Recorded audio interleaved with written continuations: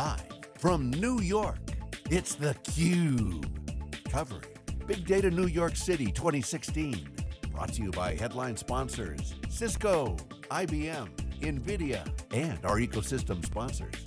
Now, here are your hosts, Dave Vellante and Jeff Frick. Welcome back to New York City, everybody. This is theCUBE, the worldwide leader in live tech coverage. Wendi Dunlap is here. She's the Director of Global Agency Partnerships for the Oracle Marketing Cloud. Wendi, good to see you. Welcome to theCUBE. Thank you for having me. I'm glad to be here. So, big week here in New York City. We're doing this big data stuff. You guys are also here for another event, right? Tell us about that. Yeah, we recently had a media roundtable with a group of our agency partners and consultancy partners and invited select media vehicles to really talk about who should be leading the ad tech revolution. Should it be agencies? Should it be consultancies? We had partners from Deloitte, Accenture, Merkle, Digitas, as well as Publicis One. So it was a really lively morning, as you can imagine. No coffee was needed. And you know, we started off with how do we define ad tech and martech? I think that's still a question for a lot of agencies. And I love one of our Merkle partners gave a really succinct definition of when we think about ad tech, we should think about cookie-based advertising, right? It's the stuff that we've been doing for the past 20 years. It's not really attached to an identity, but when we think about MarTech, that's really where we're getting into identity and the fidelity of getting down to that single user ID and being able to market directly to them. So yeah, it's a really enthralling conversation.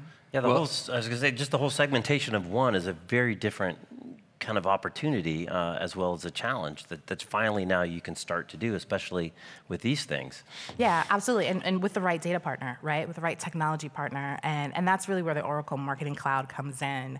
You know, we have been really strategic in acquiring and developing best-in-class technology around data management, audience management, automation, personalization, CRM, you know, all integrated into a system that enables our customers to really focus less on the technology and more on the innovation and the creativity of marketing. And so that's really where we've distinguished ourselves. And my group in particular is working hand in hand with ad agencies and figuring out, well, how do we use this technology to bring innovation to our clients? So I got to ask you, I come back to the roundtable. So the ad agencies, I'm sure, said we should be leading, and the consultants said we should be leading, right? Actually, no. It was really surprising. The consensus in the room was that the lines are blurring between consultancies and agencies, and it's actually becoming a non-issue. It's really not about whether a marketer or a CMO hires a consultancy or an agency, or maybe they have both, but it's who's able to drive the best experiences. So that was kind of the theme of the morning, and I think that's what we're seeing in our industry, right? What institutions, what companies, what agencies are able to drive that end-to-end consumer experience that's integrated, that's personalized, that's relevant to the consumer, and is ultimately driving sales, driving ROI. What's historically been the role of each? Can you just sort of educate us and describe? Yeah, so historically, you know, agencies have functioned really in the lane of media planning and buying. So they partnered primarily with the CMO, focusing on those marketing plans, and specifically, as I said, those media buys, which is probably the largest expenditure in any CMO's budget. Consultancies have always had a wider breadth, right? Where their conversations will go from the CMO to the CFO and sometimes to the CIO. Mm-hmm. And so they were really focused on sort of business operations and the bottom line of driving sales and driving efficiency that would drive those sales and a greater return on investment. So they weren't really as focused on the media side. Now we're seeing the two groups are really converging. Advertising agencies are becoming much more aggressive in being those business strategists because they know they control so much of the client's budget. And consultancies are getting more involved in the operations, the execution of media, such as the model that you'll see at partners like Accenture. Which is sort of building out digital experiences, actually doing media buys, running analytics to see what's working. Exactly. Yeah, and so what we're seeing is that, you know, agencies have been really playing catch up a little bit in terms of the learning curve in, you know, becoming those business partners and making marketers, their clients, comfortable and letting the agency really into their business. And there's a huge advantage for our ad agency partners to do that. But they need training, they need enablement. They need to understand how does the technology enable not just the effectiveness of the media, but the bottom line of the ROI ROI bottom line for a marketer. And my group at Oracle, the Oracle Marketing Cloud, is actively enabling agencies to have those conversations with their clients through the use of our DMP and our other technology platforms. So let's go through kind of an example of how I would engage with the Oracle Marketing Cloud. I'm a marketer, and I want a combination of brand amplification, and I want leads, because I want to drive ROI. I mean, that's got to be pretty common, right? Yeah, it's actually really common. So a lot of the conversations will start with the clients, and then they'll bring in their ad agency partner. There are many instances, however, where the agencies really see a need for a client to be smart and strategic about their technology, to really innovate and enhance their marketing. So the agency will come to us, and they'll say, hey, we have X client, and we really think that they need to invest in a data management platform. They've got a huge CRM database. We'd like to do lookalike targeting and purchase some second-party and third-party data and really scale this out for them, and we think we could be really efficient. And they'll come to us and ask us to be their partners in pitching that client and selling through our technology solutions. On the other hand, it's sometimes the client, and the conversation starts with the client. In that case, my team will engage with the agency, make sure that they're involved in the conversation, because it's really essential that the agency POV is heard. I can't say enough, agencies are controlling the largest share of budget at any marketing organization. And so it's so key that their expertise, that their insight is involved in the decision-making process when you're looking at MarTech and ad tech. Often the agencies are the one deploying it, they're the ones that are going to be managing it, and they're the single entity that has that end-to-end consumer view. No other organization has that. So what are the data sources? And talk more about the data that I'm managing. Where's the data come from? Is it lists that I'm bringing in, a house list? Is it social data? I'm sure it's yes, yes, and yes. Yes, it's all of the above. Yeah, it's all of the above. I mean, first and foremost, clients really need to strategically leverage their CRM database, right? The customers that they already have, they probably already have a really robust e-marketing program, and we have great solutions to automate that as well. But in addition to that, they should be using that to get smarter with their advertising, and not just their display advertising, not just their social advertising, but their mobile advertising, their connected device advertising. I mean, one of the advantages of Oracle, one of the advantages is that, not only do we provide the technology platform to manage all those data sources, but we also provide data with our ODC. So we talk about this OMC, ODC, the Oracle Marketing Cloud, the Oracle Data Cloud 1-2 punch. So we're providing the technology platform, and we're sourcing the data, both the client's own first-party data and then other data sources from strategic partners. And we're enabling marketers to more efficiently then get their word out, not just to their customers, but people who have similar interests and needs as their customers, and that enables them to scale their marketing, and ultimately it drives greater return. So talk more about the role of content, if you would, in terms of what you're seeing with your customers. So they're making an offer somewhere, it could be a social offer, it could be an email offer, whatever, and they're bringing them to something, typically or often would be content, right?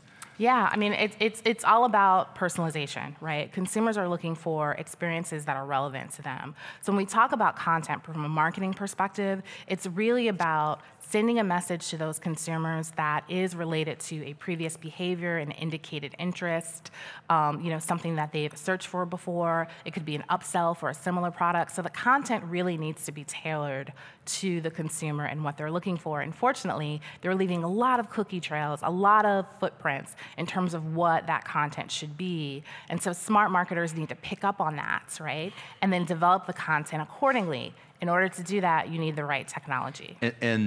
Okay, but somebody still has to develop the content. Is that the agency? Is that the consultancy? Is that the brand? Is it a third party? The content, we're seeing primarily, it's the ad agencies, who are developing the content. Consultancies are also advising on the content. Content is, the content development is not, there's no single entity, I think, that's in charge of that anymore, right? It's really who's controlling the data, who can advise on the message. And it allows creative teams within ad agencies, it allows creative teams within consultancies, and within the marketer's own organization to be smarter. So So I think you're going to see all three parties coming to the table. And the technology helps me manage that content? Is that a part of it, or is that not necessarily the The case? technology helps you to deliver those personalized content experiences, so that when you land on a website, it's saying hello, and maybe it's got a list of items and products that you've searched for before. When you go onto social media, there's a banner, there's an ad that speaks to something that you've searched for previously. When you receive an email, it speaks to an interest that you've indicated that you have. So the messaging is very relevant to where you are at that point in time. It reminds me of a quote we've had on other CUBE shows where, if it's done well, it's magical, right? If it's done poorly, it's creepy. And it's a fine line to make sure you're delivering the right thing to the right person. So it's not creepy, but it's relevant and it's contextual, and it is what I want to see right now. And I think that's where the fidelity of the data comes in, right? I mean, at Oracle, we have something called the Oracle Data Graph, which really helps us to get to a true view of the consumer and who they are, so that when our clients are using our technology, we can ensure that they're receiving the right message, the right time. And it's not creepy, it's actually relevant, useful, and helpful. Right. And it's one of the many advantages that we bring to the table for marketers, that type of ID fidelity, and not just on your desktop, but on your mobile device and across all of the screens that you're accessing on a daily basis. Well, I just said the other thing on the content side, which I think is interesting, you look like at brands like Red Bull and GoPro, which have taken kind of this, yes, there used to be kind of a lifestyle thing that would be expressed in a magazine ad or a commercial, but now they're doing much broader kind of experiences associated with the brand. I mean, I think nothing better than when the guy jumped out of the spacecraft for the world's longest drop. I think it was GoPro and Red Bull on that one, to build this sense of community around the content. And oh, by the way, our products are kind of part of this thing too.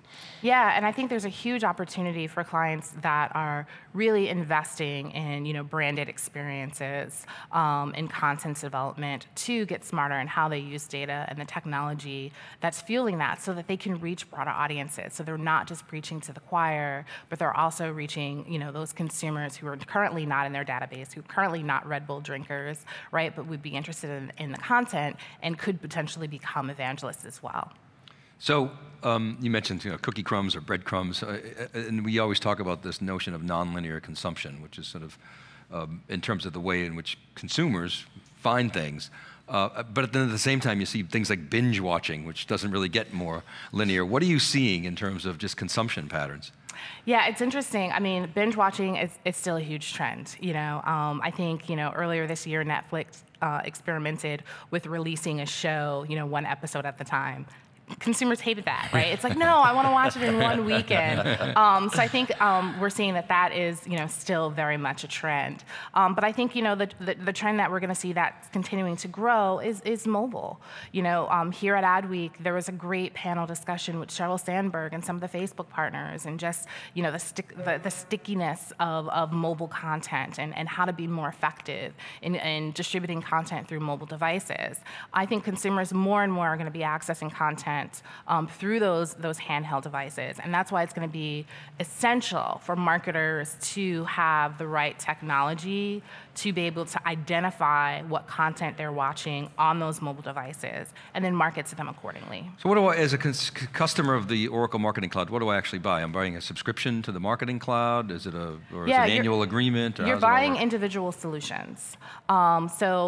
Typically, with working with our agency partners, our data management platform, our DMP, is the gateway, if you will, into the Oracle Marketing Cloud, because our agency partners are working with their clients and really looking for opportunities to consolidate their data, to segment out their audiences and get smarter at how they market. In addition to that, we have other solutions such as Eloqua, Responses, and Maximizer, all of which are helping to enable the automation and the personalization of marketing. So those subscriptions, each help drive that really relevant customer experience that we've been talking about, either through email, through really smart site design, or through just really being intelligent about how you're segmenting your audiences. We talked to Eric Reynolds from Clorox at an event earlier or last year, and it was fascinating to me because you think of CPG as pretty data-driven, smart, using all the tools at their disposal. And even he was like, but this is a complete, kind of transformation and a refresh of doing so many things a different way, which was fascinating to me, that you think of them as being so data-driven in the first place that there's still this huge gap that they feel they need to get past. It is huge, right? It's a whole new world, and I think a lot of marketers are looking for the right partners to really help them navigate this new connected ecosystem. And I think that's really where the opportunity is, right, for ad agencies and for consultancies to come in and help drive those relationships and educate clients. And my job is to help educate the ad agencies so that they can get smarter at navigating the ecosystem. Because it's one, really it's about starting with the consumer, being consumer first, right? Once you can get that principle down, once you're convinced of that, then it's figuring out, how do we do this, right? Where is the consumer, first of all, right? Mapping out, that consumer journey, and then, finding the right technologies and the data to track that consumer, and then the right technology to deliver the appropriate messages at the right time. And then, right, ultimately, the end piece is the right attribution model, so you understand where your investments are really working and how you can optimize. And the ROI measurement is the same traditional conversion and pipeline? Yeah, it's really disappointing. I still see clients who are really invested in last click attribution, right? So that's when that last click, the last action the consumer took, gets all the credits, right, for the sale or for the conversion. And that's why you see, search marketing being such a huge investment area, because oftentimes, a consumer will, put in a search term and convert from there without any regard for all of the brand and product exposure that happened before that search term was even made, right? And so marketers, that's how it works, right? That's how we all respond to media. That's how we all respond to marketing, but yet marketers, right, are still figuring out how to measure that. Last click attribution is easy, it's simple, right? When you start talking about multi-click attribution and marketing mix modeling, it gets really, the conversation becomes a lot more nuanced when you're a marketer and you have to explain to your organization how well this $50 million investment did, right? It's easy to say, well, we drove, 50 million clicks, and we drove 30 million hits to our site, and ultimately that resulted in X amount of sales. That's an easy conversation. It's very linear. The consumer, as we were saying, consumer journey isn't linear, and neither should your attribution models. Well, it's true, right? If you see an ad for Nike versus, Acme shoes, what are you going to click on first? But that thing that gets you to search for the Google, I mean, that is a terrific insight. I mean, smart Google, they're getting the benefit of all that pre-work that leads to the point that I sit down and search for the term Nike. Mopping up all the hard work. It's seeing those TV ads. It's seeing the social media ads, right? It's seeing the billboard when you're driving in. It's opening the magazine. It's seeing a banner. Looking on your phone and seeing an ad in an app. It's all of those exposures. And it could take a few different exposures. Frequency, I think, is still key before that consumer decides, let me figure out what this is. I might want to get this. Right. And so it's important for marketers to understand what's driving the influence so they can distribute their budgets accordingly. Awesome. Great topic. We got to go. Thanks very much, Wendi, for coming on thank you. All right, keep it right there, everybody. We'll be back with our next guest. It's theCUBE. We're live from New York City. We'll be right back.